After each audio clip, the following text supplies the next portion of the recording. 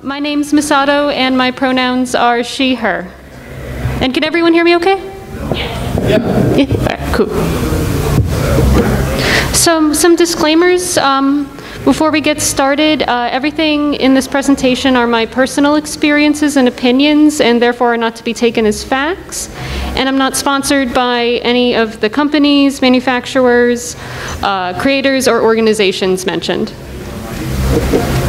Some more disclaimers. Everyone's situation is different. I'm talking about these things from my perspective with my disability, and everything that I talk about today may or may not work for other people. So that's why actually I'm saving some time at the end of the presentation if people would like to talk about their own experiences being a gamer with disabilities.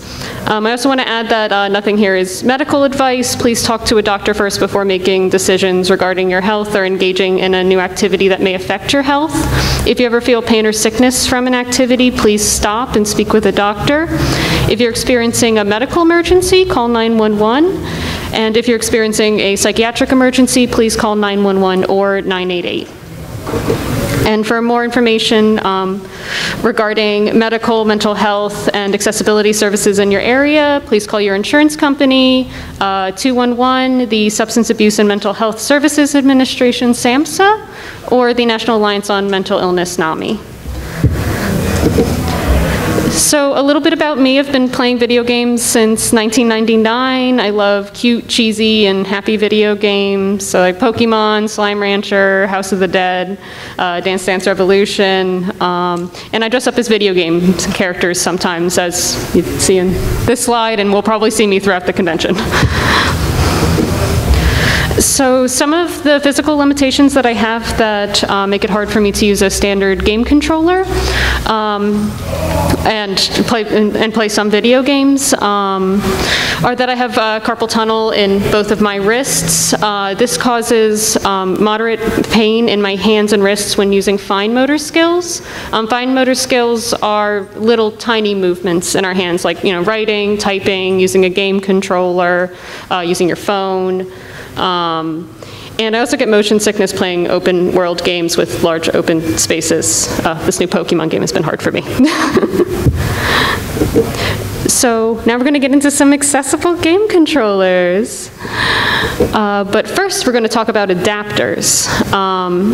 This helps a controller intended for one console to work on another console. I have an example with me right now in my giant pile of wires. This is a GameCube controller, and thanks to this adapter here, it can work on a PC. It's even got the GameCube controller port there. Some of them are plug and play, such as this one. Others require updates on a PC, and some of them, the updates do work on Mac. And just something to keep in mind if you're using an adapter, if you're going between Xbox and Nintendo, the X and Y buttons are switched, and so are the A and B buttons. So first I'm going to talk kind of about a weird one that I found, dance mats as an accessible controller. It avoids the need for fine motor skills completely. Like, this is the best way for me to play a game with no pain. The great part is that they come in a variety of prices. You can either get a really cheap one for around $20, or if you want to invest in a nice metal arcade one, you're looking at the $1,700 range. They can play games that require up to 8 buttons, so I'm not only just rhythm games, but if you think about Game Boy types of control settings, they could work for them as well. They are available for many different systems, such as PC and Mac, and 2000s era gaming consoles. Those who've lived during the 2000s can remember how popular DDR was back in the day, and just about every system had it, for sure. And the one that I use personally is the PC D-Force mat. It was $60. It's good for, like I would say, like standard mode in rhythm games. And problem is that it does slide all over the floor because it's a plastic mat, but not so much as the cheaper ones, and it hasn't ripped yet. I've had that problem with dance mats, and it's pretty responsive too, in my experience. Some limitations, they're usually not plug and play on Mac. You have to use the Enjoy 2 app, that's actually what I'm doing to make this fight stick work on my MacBook. And also, it requires standing physical activity and gross motor movement, which isn't available to everyone. And some of the vintage models, so the ones from the 2000s, can have worn out sensors even if you buy them new. That made me very sad one time when something I bought new only lasted a month. And it also shakes up your home while playing, so if you live with your family or if you live in an apartment complex, it can be an issue. So the next one are arcade sticks and all button arcade controllers. So, I mean, I just showed you my GameCube one. An example of an all button controller is this one here. So these would be, like A, B, X, Y, the bumpers. And these ones right here, this is left and right, this is down, and this is up for a D-pad. What's great about these controllers is that they have like big buttons and or big control stick, and that don't require fingers to press. So on the days where my hands are really, really bad, I can just like slide my brace across the buttons, and it works just fine. Or just like rest my hand on top of the joystick. So fingers are not needed. It's available for most consoles thanks to the plethora of fighting games available. And they have a great range of prices. You can get like a $40 one, or if you want to get like a really fancy one, like they're usually around $300. They come in a variety of sizes. As you can see, this one's pretty small. The one I'm using on my computer right now is a medium, but you can get like really big ones. And there's good stock for most models, once again, thanks to the fighting game community. Some limitations, one joystick. So a lot of games these days, back to the open world, you need a stick for the camera and a stick to move around. So this is not conducive for using a fight stick. And some joysticks only work as a D-pad. I did not know this until I tried using them for things other than fighting games. So just something to keep in mind. And for some more indie models of fight sticks, the instructions may be hidden in Discords, which I don't know why that is, but if you don't have a Discord, that can be difficult. And some software installations and updates require a PC and a USB port, which not everyone has. And the compact design doesn't fit everyone's needs. I mean, regardless of how big you get it, the buttons tend to be pretty close together, and that might not fit everyone's needs. So here are the 5 generations of controllers that I have. That was the Snackbox Micro, for Nintendo Switch, PS3 and 4, the Xbox One and Xbox Series S, and PC. My partner has a Quanba for the 360, PS3, and PC. My lovely Soul Calibur fight stick. It's imported from Japan. And I actually use that to play Pokemon Puzzle League with an adapter, because I'm very into Pokemon Puzzle League, and I hope to see some of you at the tournament tonight if you're going. Yeah. And I even have a Nintendo 64 arcade stick, and that one's really cool because it actually does have both joysticks on it, and it works really well. The reason I use the GameCube fight stick is because it's a little bit more accurate for Pokemon Puzzle League, but for like Mario Party and stuff, that's perfectly fine arcade stick there for the N64. So now I get to talk about my favorite, the adaptive controllers. So these are much newer and are more customizable to what you need. So this is the one that I use personally. The Xbox Adaptive Controller works on natively on Xbox One, Xbox Series S and X, and PC. It's customizable to what you need. So they have these nice ports back here. And each port is for each button. And you can plug in a peripheral in the back, and it will work as that button. And so you can place it wherever you need, like if you need to place it on a desk, on the floor. It's really great how adaptive it is. The great part too is it's well stocked. When my disability got to the point where I couldn't use a regular controller anymore, I ordered it right away. It came right away. And there's also a co-pilot mode on Xbox One and Series S. One person could be using the adaptive controller, and then they could have a friend or family member using just a regular Xbox controller, and it will work as one controller. So you can play games together, or even if you just want to use the regular controller, like some parts of it, and then some parts of the adaptive controller. It's a really cool feature. And what's great is they consulted disability and veterans organizations when designing the controller to make sure it works well for people. And even the packaging is accessible. When you get it in the mail, there is a fabric tab that you just lift up and the box is open. Like, ta-da, there's your controller. And just this part by itself, the main hub, is $100. So this one I haven't used personally, but it came out a little bit after the Xbox Adaptive Controller, maybe like 4 or 5 years after. And this is the Hori Flex controller for Nintendo Switch and PC. It was designed by a company that specializes in technology for people with disabilities. It's a similar concept with some more smaller buttons on the controller itself.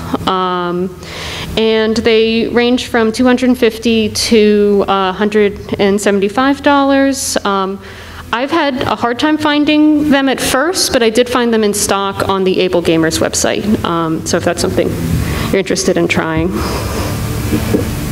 And hot off the presses, just as I finished this panel, Sony decided to come out with this, which is really cool. We got the Project Leonardo. So this was created by consulting with disability and veterans organizations, so we love to hear that. It includes swappable components to customize the controller buttons, on that central hub there. It's also has a co-pilot with up to, it's up to 3 controllers can be used as one controller, which is also great to hear. And instead of having a whole bunch of ports like the Xbox One does, it has 4 of them on the controller itself. So, or at least that's what the PlayStation blog was saying. I've never seen this thing in real life. So I don't know if they're going to change that. And there's no price or release date yet. So very excited to see, how this does. So now we're going to talk about adaptive controller peripherals. And I'm going to preface this by saying that I have only used the Xbox Adaptive Controller, so the peripherals that I talk about here, which are all peripherals that I've used myself, I don't know if they work on the Nintendo or the PlayStation 1 that's coming out. That's my setup for Slime Rancher with lots of wires. As you can see, there's lots of wires all around here.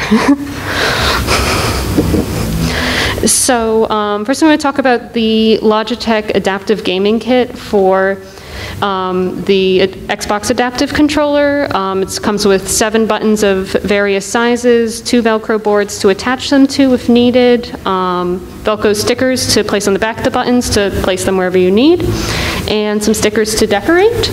I actually brought mine.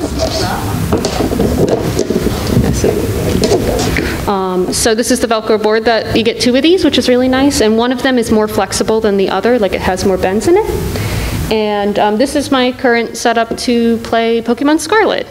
And so buttons of different sizes. And they have, as you can see from my mess of cords, nice long cords, which is a really good thing. So if I want to have like some of the buttons in my lap and some of them on the floor to press with my feet, that's an option. I've seen some people who have connected them to like parts of their wheelchair so they could like hit the buttons with their head or with their feet. And this pack is also very well stocked. Like once again, I just ordered it right away and it came. And it's also in accessible packaging, so it opens using a Velcro. So no need to get like a knife out and cut any tape. And this pack is about $100 for all this stuff. Though something to keep in mind that the buttons don't respond well to button mashing, so I am no longer a slosher main in Splatoon, and I'm a little sad about that. But I also want to say why $100 is a really good price for this. Now, I haven't used any of these like types of switches like in my daily life outside of gaming, but they do work on the adaptive controller like as buttons, which is really cool if you like already use these in your daily life. But as you can see, they are a little bit pricey, and luckily Able Gamers has them on sale for $20, so if you need them, just want to let that know. But still, even if you're buying every single button on the controller, that kind of adds up. So it was nice of Logitech to make this nice pack for only $100. So it's seven buttons plus the stickers and the boards. So it's really, honestly, in my opinion, it's a pretty good deal, considering what you could have been paying. Is it okay if we save the questions for the end? Yeah. It was about one of those switches that was there.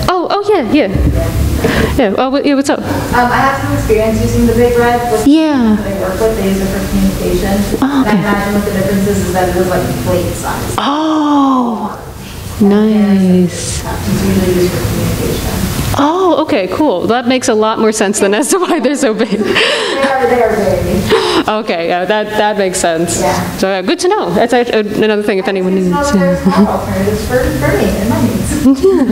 Oh yeah. Thank you for sharing. That's awesome. Right, so the next one I want to talk about is the 3D rudder foot mouse. It works as a regular computer mouse on PC.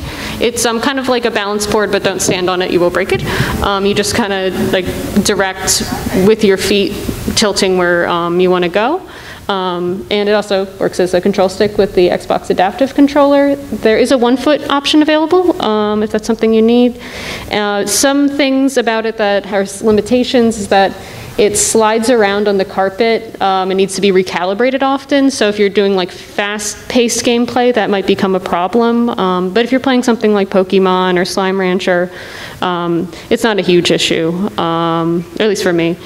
And the other thing too is it can be tiring to your legs after long periods of use, or at least for me, it has been. They're usually about, like this thing is like about over $100. When I originally had bought it from the 3D Rudder website, and then when I was doing this panel I looked and it was sold out, but I did see it in stock on other websites, but for more expensive than the 3D Rudder website was selling it for.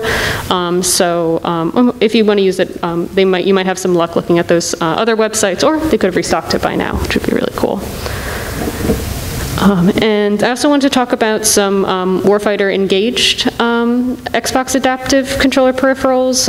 This is an all-volunteer organization that builds free accessible controllers for veterans, and all money from civilian peripheral sales goes to funding free accessible controllers for veterans, so that's really cool. They make a variety of joysticks and buttons with mounting hardware options, so you could like screw them into like a table, or something else to make them more sturdy. What I've bought from them is the Joysticks L. This was $65. I will add that it worked really well at first, but it started drifting for about in about a year.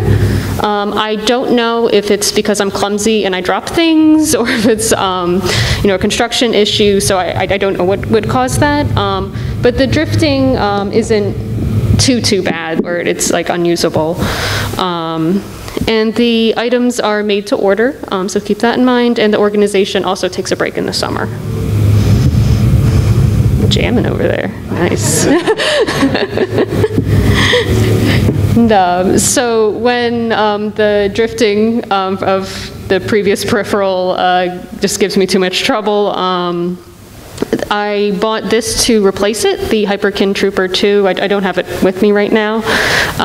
It's a control stick that works on the Xbox adaptive controller for console gaming, but it also advertises as working on PC, Mac, and Raspberry Pi. I just haven't used it myself for those purposes. It's about $22, so that's good to see. And it's also at good stock. I ordered mine on eBay. But I've seen it on like Amazon and other places. The accuracy isn't great. It's you kind of have to force it. So once again, back to slower video games that it works better on, like Pokemon. And sometimes it doesn't work when using a Brook adaptive controller to make, a Brook adapter to make the Xbox adaptive controller work on PS4 and Switch. Sometimes it works, sometimes it doesn't. I don't know. But just something to keep in mind if you mainly use those consoles and you're using an Xbox adaptive controller. So I'm not a keyboard gamer, but these are two things that I use for my work. One of which is a vertical mouse, which you've been seeing me use, and what's great about it is that you don't have to tilt your hand like a regular mouse. You can just, it's much, much more comfortable.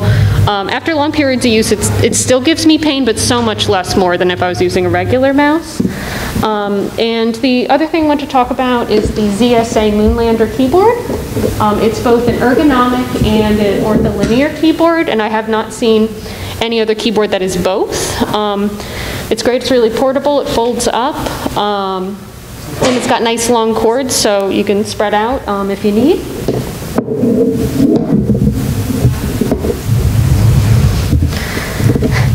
And in honor of Pokemon Scarlet, I just wanted to also mention C-bands for motion sickness.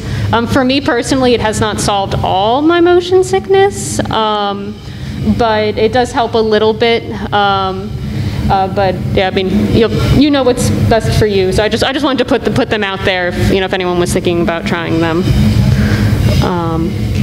So in case we have any software designers in the audience, while I have your ear, I'll just talk about some ways that software designers can help people with disabilities enjoy their games. First off, having closed captioning and subtitles with multiple sizes and fonts, and including captions for tone of voice. A lot can get lost in text, like in terms of emotions, nuance, all that. So having the emotion listed can be really helpful. And it can also be helpful for people who have trouble recognizing emotion from a tone of voice or a facial expression. Also to having audio descriptions, so this would be like an audio cue on, within the audio saying what's happening in a room or happening in a scene. So that can be helpful for people with visual disabilities or those who get overwhelmed by lots of things on the screen and just wondering what's going on. Also like to see more support for sign languages. I was so happy to see that Forza has support for both American Sign Language and British Sign Language. So I'm hoping to see that in more games and more sign languages supported, because there's lots of different sign languages all over the world. Also having an optional over-the-shoulder view for first-person video games that can help a lot with motion sickness for some people, including myself. And also having voice controls in video games would be really cool. I know that there's a mod out there for Stardew Valley in which someone could completely control the game with their voice. I wish it was an official thing, but it's awesome that it's a mod and is available. That's how I type my notes at work and use my phone.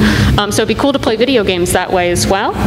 I also want to mention having specific content warnings, such as flashing lights for those who are sensitive to that, as well as sensitive content and being specific about what it is. So then someone will know if they may be triggered by a video game and may or may not want to play it. Or at least be mindful that that's what they might encounter in the game. Also having multiple colorblind options. I've heard there's multiple different types of colorblindness, so having a choice is really good, so someone can pick what's best for them. And also having visual cues for audio needed for gameplay. And this is great, not only for those with hearing disabilities, but also for people who have to play the game with no sound, not to bother their neighbors or their family, or if you're playing a game in public. The other thing I want to talk about too is auto camera. It is so nice when I'm able to play a game with just one control stick. And actually, Pokemon Scarlet has excellent auto camera. I very rarely have to switch the port on my adaptive controller to then see something. And it makes the game so much easier for me to play. And the other thing I want to talk about too, I know this kind of sounds like an interesting one, having motion controls and gyro. But also having them be optional, because not everyone can use motion controls. Like I hope that someday there's a patch for the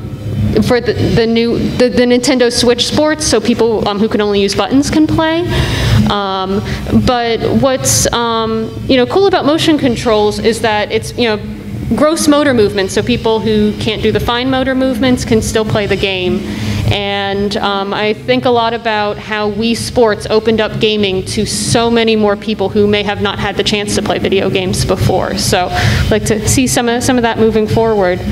Also, the optional removal of button mashing, very painful, and as I always mentioned, well, for some people, very painful for some people, and also, too, the buttons on this don't mash well.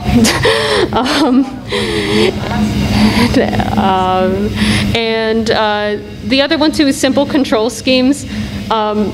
When a game has every single button on the controller being used, I have to go find a button to plug in to this, and we just talked about how buttons can be a lot of money, so simple control schemes, or an option for a simple control scheme in games would be great.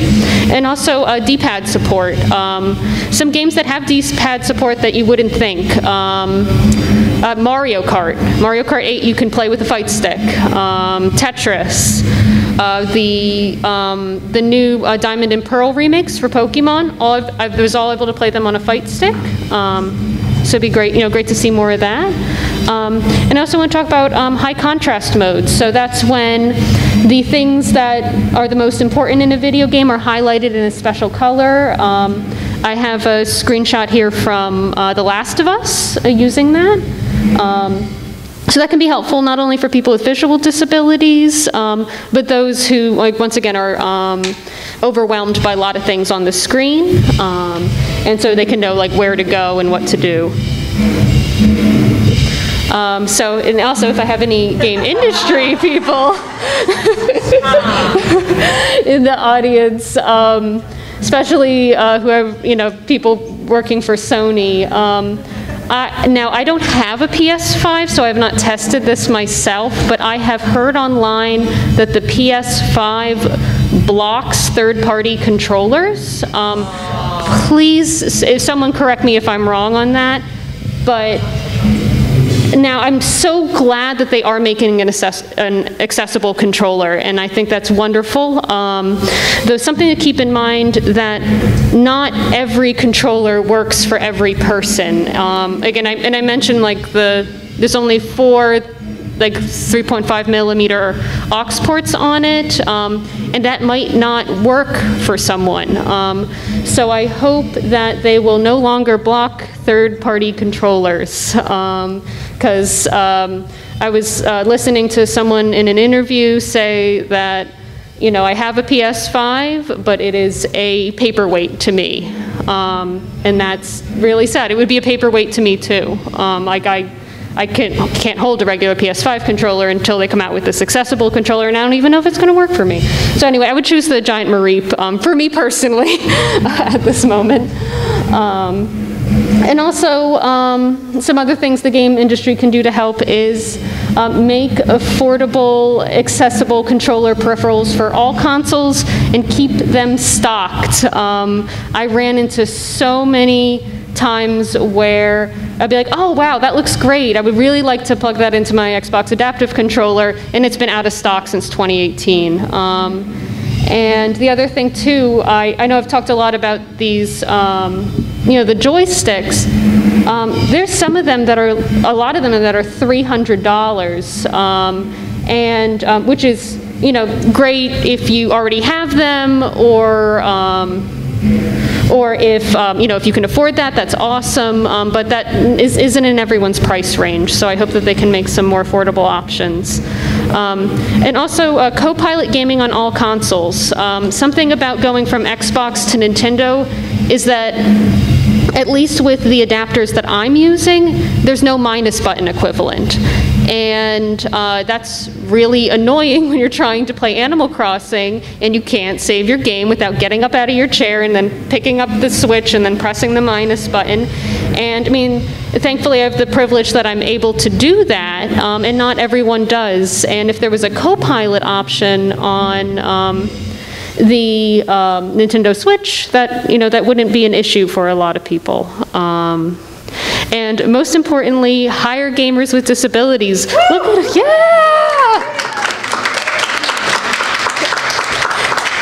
Seriously, look at all this cool stuff that we've gotten, consulting disability experts and people with disabilities. We know what we want, and we want to play games. Like, we just want to play the games, and that's money in your pockets. So please, no game that I've ever heard of has ever been worse because they've had a more diverse group of people working on it. So yeah, hire those people. And I just wanted to just add some informational resources as well. There's some great game hardware and accessibility reviews on YouTube by Laura K. Buzz, Steve Saylor, and All Access Life. And there's some also great Xbox adaptive controller tutorials on YouTube by my mate Vince. Without that man's video, I would not know how to set up my Xbox adaptive controller on my Switch, and I would be a very sad person. So that guy is really great. And there's also a lot of Xbox adaptive peripheral news on Twitter by the co-inventor Bryce Johnson. That's how I knew that the Hyperkin Trooper worked on the Xbox adaptive controller. So go check those out if you're interested. All right, enough of me talking. So does anyone have any experiences with being a gamer with disabilities or helping a gamer with disabilities that that they'd like to share, or any questions about what was presented, or any comments? There is a mic right there if you want to go up to the mic. So I understand we got some jamming happening next door. But if you need the mic brought to you, Bob, if you would like to be the person to bring a mic if someone needs the mic brought to them, yeah. So yeah, does anyone have any stories, comments, questions? Yes, sir. Can you hear me from here? Yeah, just anyone in the back, can you hear him? Yeah, we got some thumbs up over there. Go to the mic. Okay, yeah, whatever you want to do, man. Can y'all hear me? Oh. Yeah. Okay, cool. So my question is, I was wondering, does the Xbox adaptive controller or any other sort of accessibility controller have haptic feedback? Are there peripherals? Is that something that's still kind of neglected? Not that I know of. That is actually something that is kind of sad to miss out on. I heard all these great reviews about Stray having like really like cute purring, like haptic feedback, but no, it's, at least that I know of, I don't think so. And if does anyone know if there are, or? No, okay, yeah, but that's a good question though. That's something that people got to think about, like especially with the PS5 having that, you know. Well, I know Nintendo called it the HD Rumble, but I forgot what they call it. The haptic feedback. Yeah, I don't know if they called it something different, but yeah. Okay, thank you. Hello. Yeah. So I work as a PT, and I'm trying to kind of bridge the gap between maybe like my more normal population versus like people who need more adaptive equipment. So whenever that's their goal, to just be able to return to gaming, I would see this as a big resource. Am I able to get the PowerPoint or anything like that? Or? Yeah, this is going to be uploaded to YouTube on the MAGFest website in a few months. So you can definitely get it there, and hopefully it turns out okay. But if not, I'm going to have my contact information, and I'll be happy to send you the PowerPoint. Cool. Thank you so much. Yeah, thank you. I'm glad it was helpful. Hi. Hi there. So I have a question. So I noticed that we're talking very much about console gaming here, but so I work in like usability testing, and we've been doing a lot more VR. And to be honest, we do need to do more research with the more disabled community. We've been doing kind of just like more broad spectrum stuff and then like honing in. But do you have any personal accounts or friends who had personal accounts where they found like inefficiencies with the handheld devices, with like the Oculus Quest or the other sort of VR devices that also have handheld technology? So I'll be honest, I haven't tried VR personally yet, partially because of that motion sickness thing. I've been afraid of it, but I'd love to eventually try it. In terms of what I've heard about it, I know that the 3D rudder that I mentioned earlier, that was actually meant for VR, and then, or at least that's what I assumed from their website, because they kept talking about VR. So I know that that's compatible, but otherwise, I'm sorry, I haven't heard too much other than like the concerns about motion sickness. Gotcha. So it's the 3D rudder? The 3D rudder, yep, the 3D rudder foot mouse. On their website, they were advertising it as working with VR. Okay. So, cool. Yeah, I'm sorry, I don't know too much about it. No, that was great. Thank you so much. Oh, thank you. I am a partially verbal person, so forgive me if I get my language wrong, but what would be the best way for example, a guild in a large-scale MMO to integrate a player who requires adaptive equipment to communicate to the other guild members? So do you mean like chat in a video game? Some of the video game communities demand I use chat to use voice chat, and how might I integrate someone who is not non-speaking or requires additional assistive equipment to play the game fully, because I am very eager to start WoW again, but the ableism in that community 10 to 15 to 18 years ago has been a big drawback in causing me to quit. No, and thank you for sharing your story. I'm autistic with a PDA profile, pathological demand avoidance, and speaking in a voice chat could be a demand that distracts me from playing the mechanics of the game. So that is why I've been asking that question. No. Thank you for letting me know, and for sharing your story. And yeah, that is something that definitely needs to be addressed in video games. I think it was Apex Legends, if I remember correctly, is having some sort of like messaging system. Like her menu system? Yeah, like you could like press a button and then it would say something in a way that you can connect with the other members of your team. Yeah. Controller design will have to adapt to that. Yeah, and what I think about too, I know this kind of, I don't know if this sounds a little bit silly, but this, Splatoon, and I know everyone's talked about the awfulness of the Nintendo voice chat, but in Splatoon, you know, they have like you know, either the ouch or booyah or this way. And I would love to see that implemented in other games too, because you're absolutely right. It's hard to engage in teamwork activities when the option for when there's not an option for nonverbal players. Oh yeah.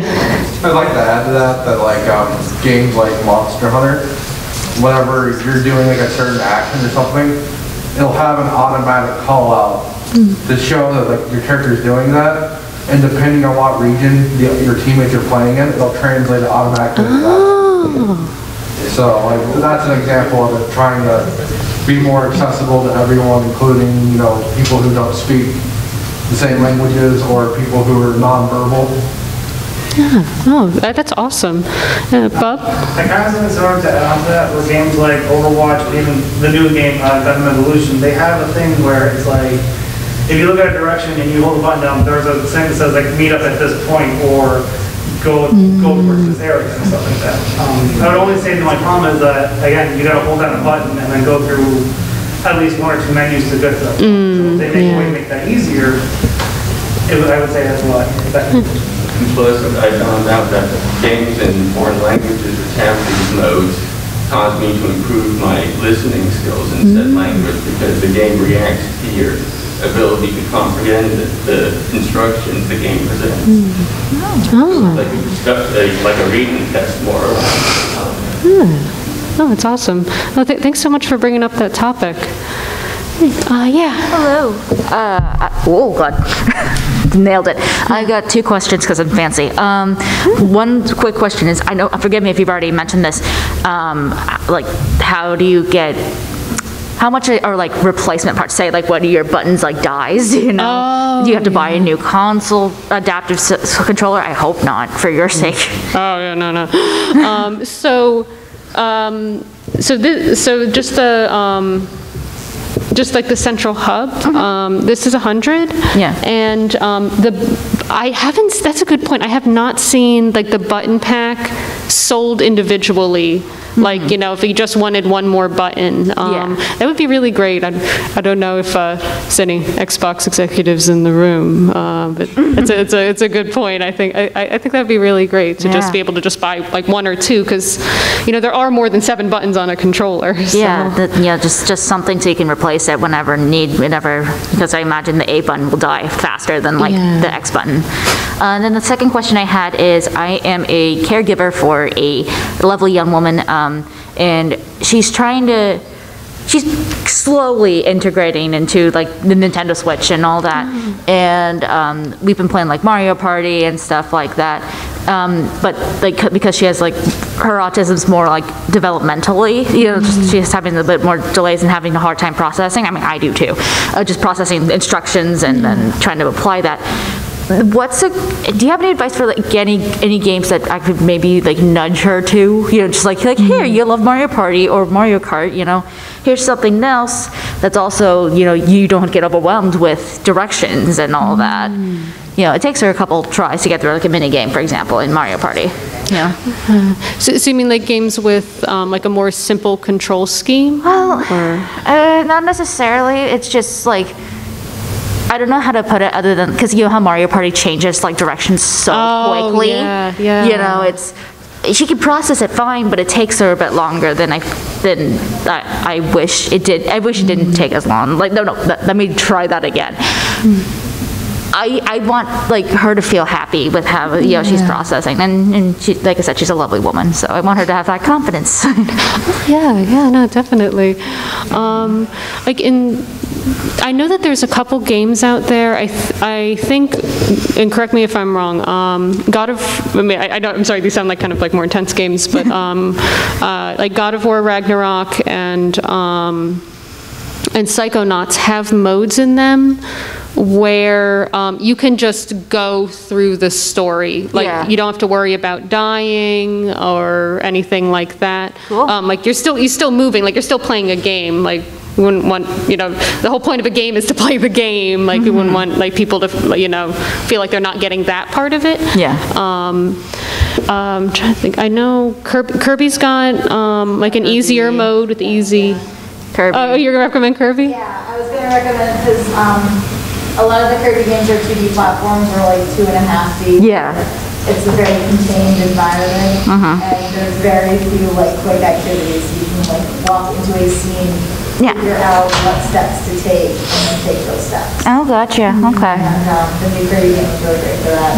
I like very easy games, and I had a good time with it. Yeah, because I know she would love Animal Crossing, but I'm thinking like I don't want to just suggest that to her, you know, because I don't want to like, I never want to talk down to her, right? You know. Also, that said, suggestions for developers out there: have your have your game controls panel like accessible at all times, like, or tutorials accessible at all times. It's really nice for people like me who's like, I process things and I get it, and then my memory's like a goldfish. I'll forget. You know? Yep.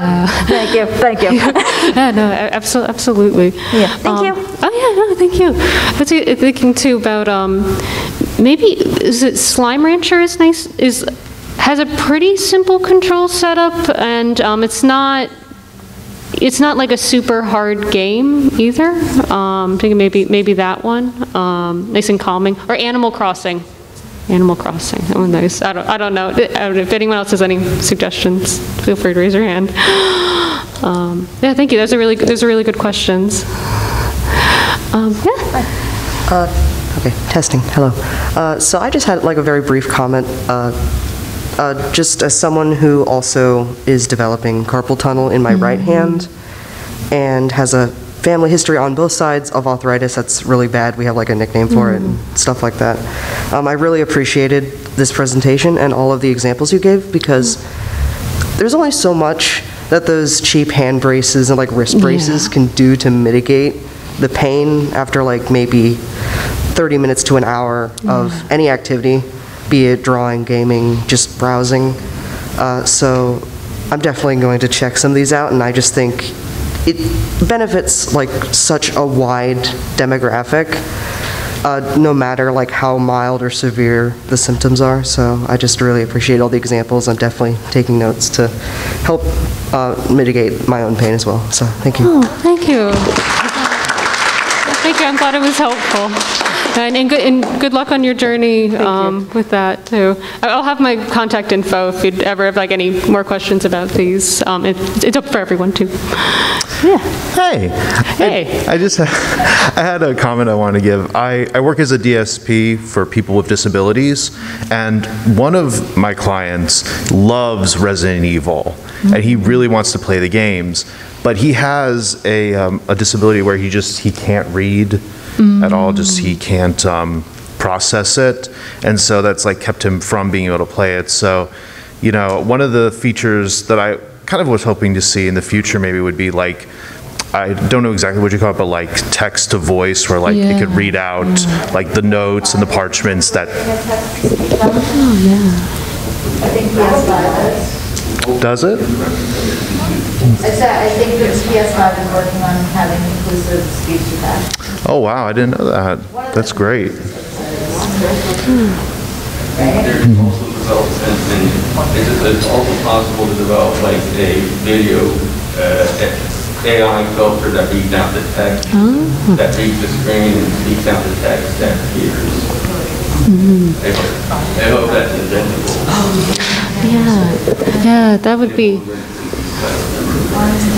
Yeah, that'd be really awesome. Because I'm glad the PS5 has something like that. And I was also thinking about too, if they're playing it on PC, if they have a screen reader, it might be helpful. Or unfortunately, they don't have a PC powerful enough to play something like Resident Evil. But you know, it's just a feature that I was thinking about while you were naming off all the different features that developers should include, just so more, because he loves the Resident Evil movies, and he keeps asking me, you know, to help him play the game. So I just read out to him like the notes and stuff that he picks up. Called Legoland, and I was like 6 or so, reading out the text to speech every single word, and that was how I loved it. Games like Roller Coaster Tycoon, which Legoland is a clone of. I remember. Yeah. Oh, thank you. Thanks for bringing that up. Yeah, good feedback. Very, very cult classic game. Oh, yeah. 1999, I think. Nice, nice. I love cult classic games. Hence Pokemon Puzzle League. It's Shira. Hello. So I don't know if this is quite related, but do you know if there's resources in terms of being a streamer to be more accessible in terms of, because you, especially, because I didn't even think about, you mentioned the audio captions having inflection. Yeah. And I'm wondering, I wasn't sure if there was something already existing or something like, kind of like guidelines, excuse me, to follow for that. Oh, yeah, no, yes. Programs that let you, while you're talking, it brings subtitles up on your screen. If you have free time after that, I can give you all the links to that. Oh, I would definitely, I would love that, yes. Yes, thank you. Yeah, awesome. No, thanks for bringing that up. I didn't even think about that. That's awesome. Yeah, thank you. Piggybacking off of that. Yeah. My field is for visual impairments, which is also, I'm very happy you brought up the speech to text. If you are a streamer, please describe what you're doing and the text That's a huge one that a lot of people forget about. Yeah, excellent, yeah. Thank you, that's awesome. So, any other questions or comments? Great. So here's my contact information. I don't really do anything else on the internet except for my cosplay page. I know that's weird. Like I don't have like a streaming account or anything like that. So, but you can use that information to, to ask me about anything today, or if there's any other comments that you wanted to give. I also wanted to add too that in the guidebook, the panels can be rated. So if you want to give feedback on the panel, please do. Yeah, so thank you so much, everyone. This was awesome.